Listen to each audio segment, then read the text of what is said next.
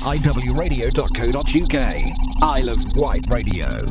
3 minutes past midday, and it's time to say good afternoon and hello to John Giddings. John, how are you? Very well indeed, thank you. How are you? It's good to have you back in the studio. It's nice to see a bit of sunshine out there. How long that is going to last, I don't know. You must be listening to that weather forecast and thinking, be kind. I've got a crick in my neck already from looking at the sky, but I think it's going to be sunny today and tomorrow, and then let's see what happens. Right, and you've been putting photos up on Facebook and Twitter and things like that. The site is looking great at the moment, isn't it? Oh, it's beautiful. We've cut all the grass, we've rolled the lawn effectively. It looks brilliant before people arrive. Yeah, okay. And so there's no cause for alarm here? Absolutely no cause for alarm. It's ready to roll. All right, well, let's start with some music here, because you brought your iPod in and we've got a whole load of... We're just talking, actually, while the news is on, about artists that we need to play. I don't know how we're going to squeeze them all into an hour, but this lot, opening things up, Thursday night, this is Primal Scream. They're back. And they're going to play longer than we asked them to. They phoned up this morning and said, you've got us playing at 10:15. Can we go on at 9:30 because we want to play for an hour and a half? So we said yes. Excellent. Well, no doubt they'll do this. This is Rocks. Primal Scream, and they're going to be playing in the Big Top on the Thursday night, and they're headlining that, and that's Rocks. John Giddings in the studio as we talk about a festival that is, well, 2002, 2012. You've done all right, haven't you? Should be the 11th, right? It's the 10 years off, but the 11th festival. Yeah, it's annoying because it's 2012, but the 11th festival is not the 10th. Yeah, it's the 10th year, isn't it? But the 11th, which is slightly confusing. Who would have thought it would have come to this? I had absolutely no idea when we first started that it would come to this. When I saw those 7,500 people on a one-day concert on the island, the thing that brings it home is I was standing this morning guest camping, the field that is guest camping, and but that was the campsite for the first year with 400 tents in it. That's now 20, 30 times as large. It's extraordinary. And are you at the stage with the festival now where everything is pretty much as you'd like it? The site is right, the access road works. Is it now, after all of this time, in the way that you'd like it to be? No, it's never right. I'm really pleased this year that I've moved the garden stage to Penny Lane. I've made the entrances and exits from the arena to the Arboretum at least twice as wide. The beach is 3 times the size. The Big Top is another 15-20% size. Right. You're always experimenting with making it more enjoyable for the audience so they can have a better time. Now, you're on TV again this year, aren't you, with Sky Arts? We are on Sky Arts with a jewel in their crown this summer. We've got 6 hours a night, Friday, Saturday, Sunday. Fantastic. So, and are they doing it in 3D again this year? They are filming in 3D. Do you know anyone with a 3D television? Do you know, I don't. I've seen them and they're great, but it's that old thing. I've seen it, yeah, but I don't possess one. No, you don't have one in your home? No. No, okay, all right. Do you watch much of it afterwards? Because, I mean, how much of it can you actually see? It's gone past the stage of having one stage where you could keep an eye on that. You know, you've got, how many performance areas is it now? 4, 5? Well, the funniest thing is this morning, the guy that has done the app for us worked out how many acts are playing. It's 220 artists playing over 4 days, so it's physically impossible to see everyone. What I try and do is watch clips of certain artists, you know, that I specifically want to see, but you spend a lot of your time driving around solving problems and catching artists out of the side of your eye. We're going to play Biffy Clyro here, who I know you're big fans of. Love them. Why Biffy? I'm half Scottish. They're a great rock band, and the funniest thing is 2 years ago, they played while England were playing in the World Cup, and they're in danger of playing this Saturday while England are in Euro 2012 because they're going to win tonight, right? So what are you doing to Biffy Clyro? You're just giving them the difficult slots? No, I'm giving them the best slot because all the people that don't want to watch football will want to watch Biffy. I'm sure they'll play this. This is Many of Horror. You say I love you. Biffy Clyro and Many of Horror. This is Isle of Wight Radio. We're talking to John Giddings. He's the man who puts on the Isle of Wight Festival. And you're just telling me a story off air, which we should talk about on air, actually, John. You should explain the pictures of you that are on Facebook at the moment of you with Westlife. There they are. They're in their nice white suits, and you're there in their black suit. You're on stage with them. I'm the new lead singer. I've replaced Brian McFadden after all these years.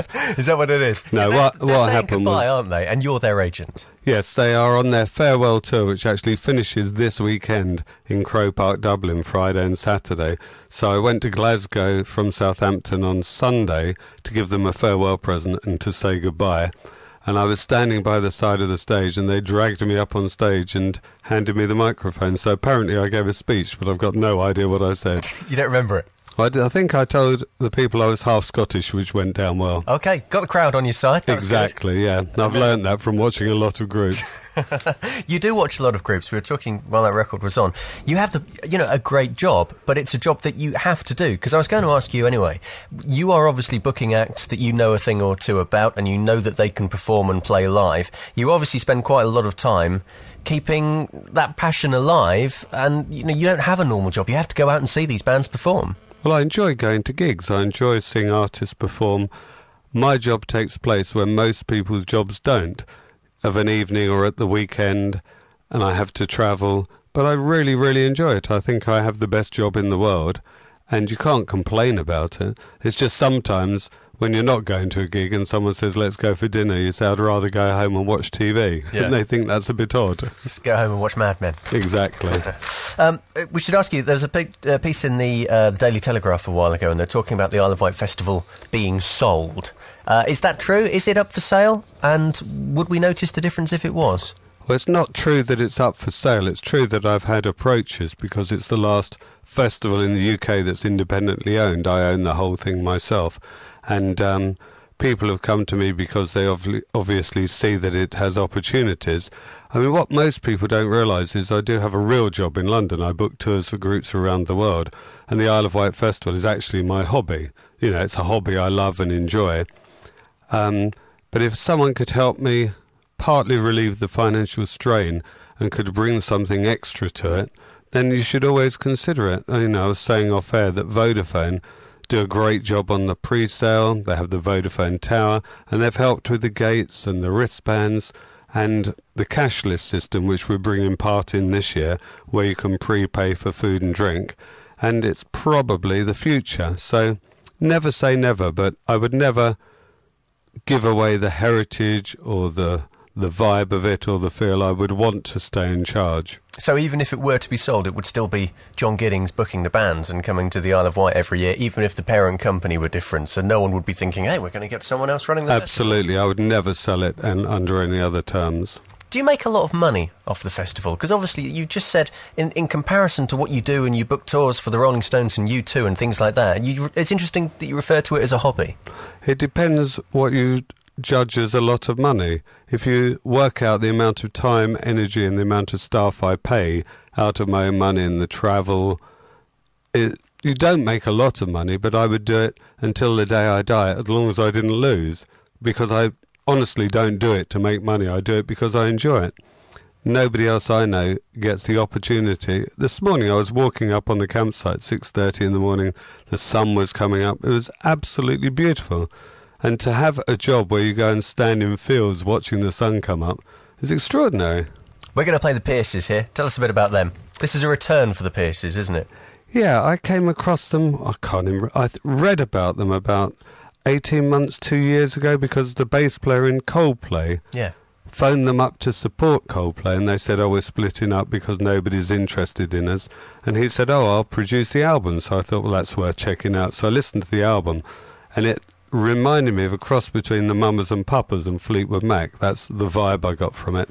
And I invited them to play last year. And they're two of the loveliest women you could ever meet in your life. They deserve success more than most people.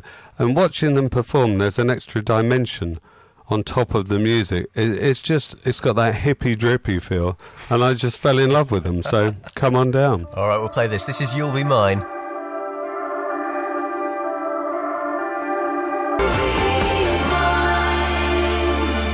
The Pierces and You'll Be Mine at Isle of Wight Radio, 12:23. So much to talk about today. We're going to play another song in just a second. We're going to play a classic. We're going to play a bit of Thunderclap Newman. But John, quickly while you're here, before we just play a break, we mentioned Coldplay then. Coldplay would be a band to have back. Everyone says to me, can we get Coldplay back? Yeah, I'd love to get them back. I'd love to get the Foo Fighters back. I'd love to get the Red Hot Chili Peppers. I'd love to get Blur. I'd love to get Oasis when they reform. I'd love to get Fleetwood Mac.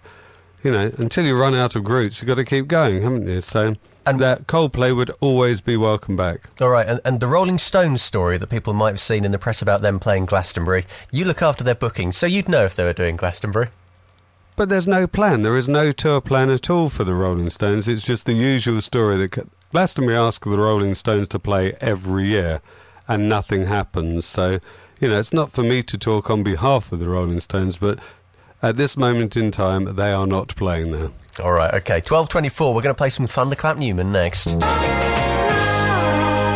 Thunderclap Newman and Something in the Air, which is a big single from... Was that summer 1970? My God, I can't... No, I think it might be earlier than that. Okay. It was number one for ages. Huge record. But they're on the show because the drummer of Big Country, Mark Brzezicki, part-time plays in Thunderclap Newman, and Pete Townsend works with them, and he just said, could they play? So I said, come on down to the garden stage. Fantastic. And you've got Andy Fraser from Free. He's got a new project. He's doing something at the festival as well. Yeah, a young kid called Toby. And I was put on the radio station the other night as a surprise guest where Andy was on the other line. Right. And I asked him if he still had his Gibson EV3, which played that sound boom. Do you know, he was only 18 when he played All Right Now in 1970 at the Isle of Wight. But they were my heroes. If you could discover a new group like Free, imagine. Yeah. No, they were a great band, and he was so young as well at the time. He joined the band when he was 15, because he was in here the other day, and we talked about all of that. Incredible. Why wasn't he at school or university? Or I think it was all right. I think he did okay out of it. I think he did okay. What's it like for you? Just talk us through on the night, when you've got a big act, when you've got a Paul McCartney or a Bruce Springsteen or a David Bowie. How does it work? When they arrive, they don't stick around on site too much before they go on, and do you spend a little bit of time before they go on? Because they're playing the Isle of Wight for the first time. Is it like every other festival for them? Do you want to go on and say, hey, here's my festival, or do they not want to see anyone? Because I never know. How does it work? Normally go and say hello, introduce myself. They ask a couple of questions. They normally know most of it beforehand, but they like to get the vibe of what the audience are reacting to, how they feel, what the weather prediction is like. They're professionals, absolute. That's why they're at the top of their game. The likes of Mick Jagger, Paul McCartney, David Bowie, they all share that ability to succeed and project, and it's amazing charisma to see close up. And Dave Grohl's got it, the nicest guy on earth. When he stopped in the middle of the song and just looked at the audience and went, wow. It's an ability that we don't possess as normal human beings, and it's wonderful to see it close up. But our job is to enable them to perform to the best of their ability. I got a phone call this morning about Bruce Springsteen's people. We're looking if there's a masseuse close by, if we needed one. Right. Just little things like that make life easier for everybody concerned, because if someone has backache or a bad knee or something, you can sort it out very, very quickly. I remember when it was announced that the Rolling Stones were playing, you got Ronnie Wood on the phone. And oh, that's right. Called into the show. And so I said to him, are you going to spend any time on the Isle of Wight while you're here? And he was honest. He said, and I vividly remember, he said to me, it'll probably be a hit and run, which I thought was a great absolutely expression. Correct. Because artists don't normally go to Shanklin the next day, do they? In fairness, they come in, helicoptered in, helicoptered out. Lots of them come on the ferry. The Stones went on the ferry with Amy Winehouse. Bowie was on the ferry. He doesn't like flying. Brian Ferry was on the ferry. He went up on the top. And these people that have busy lives, it's easy to get to on and off. And there's some nice hotels here, but they're used to a different thing, really, aren't they? And they're going from A to B to C to D. And they've got a gig in Germany the next night. Yeah, Paul McCartney arrived from Dublin the morning of the show. He flew here overnight with the equipment on an aeroplane to Southampton, which had to be put on a ship across. There's very tight schedules. They don't normally hang around. Was it Coldplay that watched the Grand Prix before they came down? Yes, that's right. That's right. I thought it was really casual. If you're going to play a rock concert, let's go and watch the Grand Prix first. Sky are going to broadcast the Grand Prix on Sunday afternoon in their Sky Experience in the arena, actually. Okay. In 3D, if you want to see it. You got that and the football. Exactly. Not getting in the way of the music. Right, we had a Gallagher brother here already. We had Liam last year with BDI. This year we get Noel. Well, we had to get both of them because eventually we want to get the both of them together. So you've got to play fair. I thought he was great, Liam, last year. I thought it was a powerful performance. I liked the Union Jack coat. Because they shot a video for their single, didn't they? Yeah. And he's got balls, hasn't he? Yeah. You know, he stood up and got counted. I mean, I can't speak for them as brothers falling out with each other, but look at the Kinks. And The Who? Oh, yeah. Well, the Who aren't brothers, are they? No, but they had that love-hate thing, and then after a while the hate calmed down and now they're mates again. I think they're both capable of making good music individually, and I think together they make incredible music. I think the Noel Gallagher album is very, very good, though. I think the sad thing about any group splitting up is that people don't get to hear those songs anymore, because they feel... I mean, Noel's playing the ones that he wants to play, and Liam, I think, is about to start playing Oasis songs. But they're great songs, and to take them away from people kind of feels wrong, because they don't get on. No, that's right. But, you know, how can you speak for these other people? They do things when they feel it's right and when they want to do it. And, I don't know. You know, you should be looking at groups like The Vaccines coming up. That's one of my favourite albums of the last year. I think Zulu Winter, Spectre, Switchfoot, all those bands in the big top, they're the future of rock music, so you should check them out. Band of Skulls. All right, well, we've got Oasis queued up here, so we're going to play Don't Look Back in Anger. We'll get to the new stuff in just a second. He will play this, I'm sure. He never sings the first chorus on this. Just steps away from the mic and lets the crowd do it, and they do it every time. Oasis.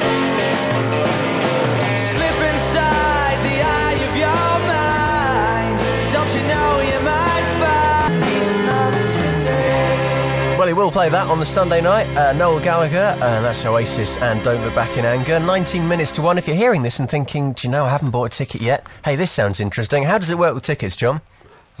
We've sold out on the camping tickets. We've got a few non-camping left, but I've held a few tickets back for the night because I hate driving down Fairley Road and seeing all those touts offering tickets more expensively. So there are a few left that I will sell on the door to select people. So that'll be, what, Friday morning? Thursday and Friday. Thursday, Friday. Yes. And if anyone gets to Saturday and thinks, or Sunday and thinks, do you know, I really fancy seeing Bruce Springsteen, should have got there earlier? I mean... Should have got there earlier. Yeah, okay. How's it working with people reselling tickets? Is that all stopped now, the eBay thing and via GoGo? Well, the problem is it's not illegal. I don't understand in this country why it's illegal to resell a football ticket but not a music ticket. But if you bought a house today and sold it tomorrow, you could sell it for more money if you like, or a car. You can argue it both ways. You don't have to buy from these people, do you? Well, you wouldn't advise that people do, because you've got no guarantee, have you? And because we're now at the stage where people can't sell them on eBay even if they want to, because if they want to get them in the post and get it in time for someone to... But the worrying thing is, with the advent of the internet, normal people, as opposed to companies, are buying more than they require themselves on the basis they think they can resell the other tickets to pay for the tickets they first bought. So I've seen certain shows go on sale and sell out like a rocket, so the promoter thinks, well, let's do a second show, and then they put the second show on sale and it dies, because actually half the tickets for the first show haven't effectively been sold. They're all appeared all over the internet. Yeah, because it's a dangerous game. You know, obviously, how your tickets sell year in, year out. How much of it is the artists that sell tickets, and how much of it is the economic climate and what else is going on out there? Do artists actually sell tickets? Yeah, I think it's 50-50. I think 50% of the audience would come because they love the event, they love the feel of it, they like hanging out and going to the different places and going to the Spiegel tent, the beach, the dance tent. And I think 50% want to see the headliners. But, you know, this year we have more strength in depth than we've ever had with Lana Del Rey, Tiny Temper, Jessie J. Every kid in the world wants to see Jessie J. Labyrinth, I think, will be great. Hasn't been mentioned. And Madness after the Buckingham Palace concert. I thought they were one of the highlights. Yeah, well, the Madness, they know how to put on an event, don't they, and bring a bit of spectacle to what they do. Yeah, they've been practising for a few years. Yeah. Are they going to be going out? They're not going to be able to go out in the crowd and do that thing that he does, are they? I have no idea till they get here what they're going to do. All right, and when are they on there? On Saturday afternoon? On Saturday afternoon. Late afternoon. Well, okay, do some times for us. What time? I can't remember the times offhand, test me. All right, okay, what time does it all start Thursday? Starts on Thursday, 6 o'clock Strawberry Fields opens, and in the Big Top there is Penguin, Prison, The Stranglers, Primal Scream. On the Garden Stage there's the Brit Pink Floyd, Howard Jones. Thunderclap Newman on the Saturday, right? Because of I had to move that. The fields will open, the campsite opens at 12 noon, so you'll be able to pitch your tent and hang out and have a good time before you come into Strawberry. Thursday night is always great. A camper's night has a real party feel to it. Yeah. And you don't have to feel so responsible because the main arena's not open, so you get to mingle with the audience, hang out and have a good time. First band on Friday is? Feeder. Okay. 4 o'clock on the main stage, pushing the censors. Okay, and headliner Friday night, Tom Petty and the Heartbreakers? Tom Petty and the Heartbreakers. How long are they on for? What time are they doing? They start at 10:30, finish at midnight, an hour and a half. Okay, what time does it start Saturday on the main arena? Saturday, the main arena, I think is 11:45 or 12 o'clock with the local band. And then... and then you're until, what, midnight Saturday night? Yeah, because that's the late one. Pearl Jam finish at midnight. Well, Tom Petty finishes at midnight Friday. The night before. Yeah. Charlatans finish at 12:30 on the Garden Stage on Saturday night. Bruce Springsteen finishes at 11 o'clock on the Sunday. But he goes on at 8, so you have plenty of time to see him. 3 hours of him. And do you still finish with All Along the Watchtower by Jimi Hendrix and A Blaze for Fireworks? I've got the fireworks, but it's not All Along the Watchtower. Everybody keeps asking me which song I've chosen, but it's a closely kept secret. Is it still Hendrix? No, it's not Hendrix this year. Okay, all right. It's just gone quarter to 1. John Giddings here on the show. More festival music coming up next. It's 12 minutes to 1. We're back with John Giddings, trying to squeeze in as much as we can because there's so much to do between now and 1 o'clock. What are you doing after 1, John? Well, just let us into where we are, what stage we're at with putting the festival together. I've got a heads of department meeting at 1 o'clock, so they're going to be expecting me very shortly. Oh, okay, all right. We're at the state of play where half the structures are built, the main structures are built, the stage is nearly completed, the header is going up on it, the Strongbow bar is up, the Ray-Ban bar, the big top has been erected. There's still lots to do there. There's always a last-minute rush. And you have to be careful, as I say, having had some damp weather, you don't want to ruin the ground for the people coming to pitch up their tents.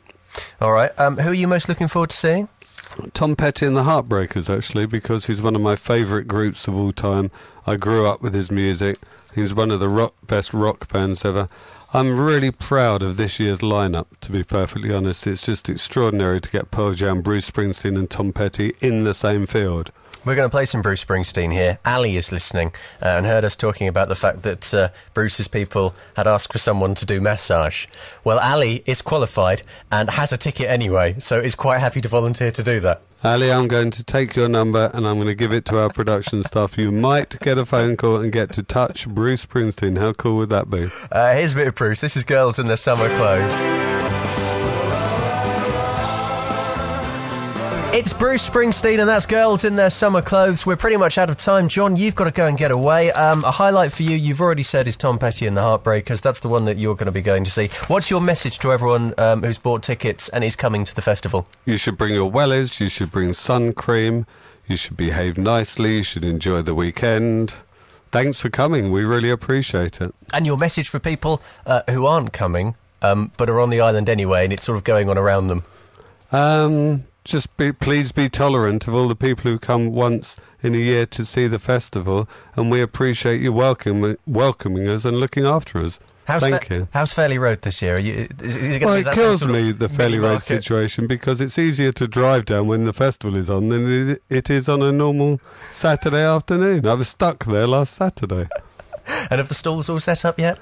Half of them are. The Dimballer stall is up. I've seen that already. Oh, who else was I going to plug? ESP Signage. I said I'd give them a plug. Okay. Hello to the guys at ESP Signage. Good. Okay. Thanks you very much for coming in. We'll catch up with you Friday because we're live from the site on Friday morning. I'll see you Thursday for Primal Scream and everyone else in the tent. We're very excited about it. Thanks very much indeed. Cheers. All right. Thanks for that. And we'll play out with this lot, Charlatans, doing their thing.